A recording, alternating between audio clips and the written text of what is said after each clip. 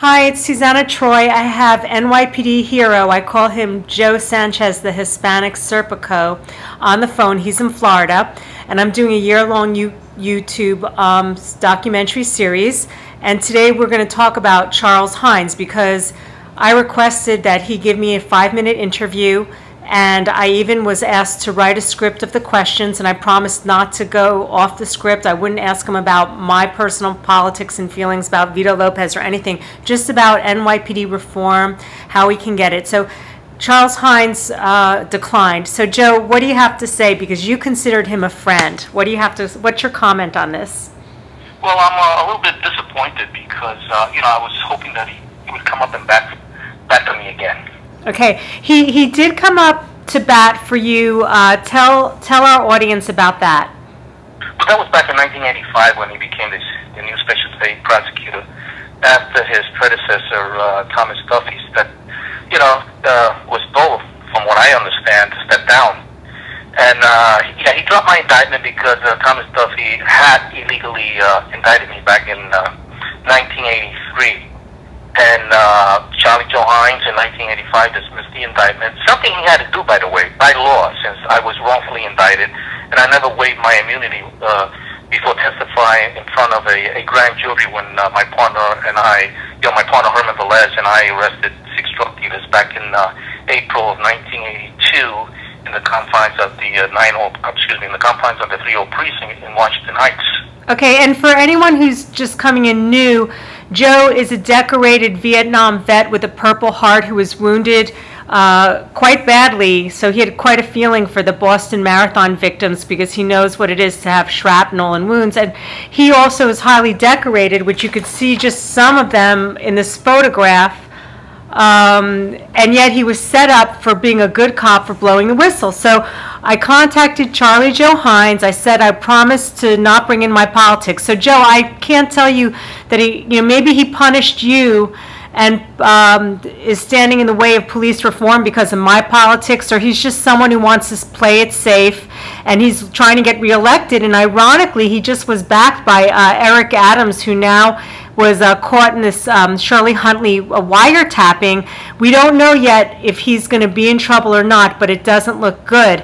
So it's just, strange. And I've left the door open at any point because you considered him a friend, that he can come back. But as you said, he came to bat for you, and I was chatting with you earlier, and you pointed out he's a public servant. He represents the people. So in our closing comment, what do you have to say about that as a public servant? Shouldn't he be part of... Yeah. He is an elected official for the people and justice for all. I just hope that,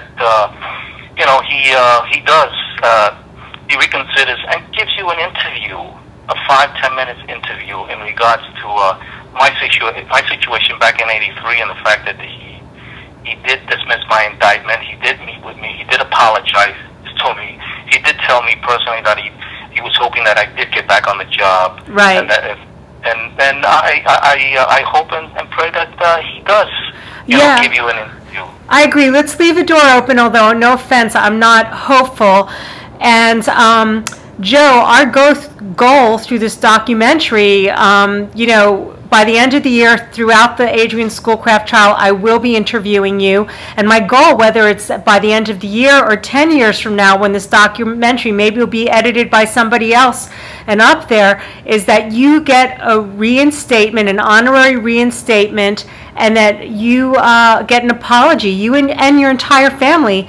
I even feel your parents up in heaven know how wrongly they were hurt by this, you were hurt, your family and loved ones, and the city really needs to step up. And you are the Hispanic Serpico, and Hispanic people don't even really know your story. So my goal with you and anybody who wants to step forward on your behalf in the next year is to tell your story. So thank you. Any closing words? Well, hopefully we can reach out to El Diario La Prensa, the Spanish newspaper in New York, yes. And also again the Daily News. With John Mazzulli, who's a friend, and he's written 2 good stories on me, and he's very supportive. And I hope that, we can succeed on this. And like I said, Charlie Joe Hynes is an honest man from what I understand, and I just hope that he does the right thing. So far he hasn't, and maybe the element is, the factor is me, because I am an outspoken activist, but also to me, if we're going to get police reform, true police reform, the NYPD have to stop punishing the whistleblowers, the good cops, and start going after the bad cops. And so you should get an apology. And we're going to need a little time before the next installment, but Joe will be coming here to New York. I'll be meeting him in person for the first time, and I can't wait to bring you that moment. Thanks again, Joe. And you see up there those numbers, that's Joe's badge number 3712. Thanks a lot, Joe. Bless you.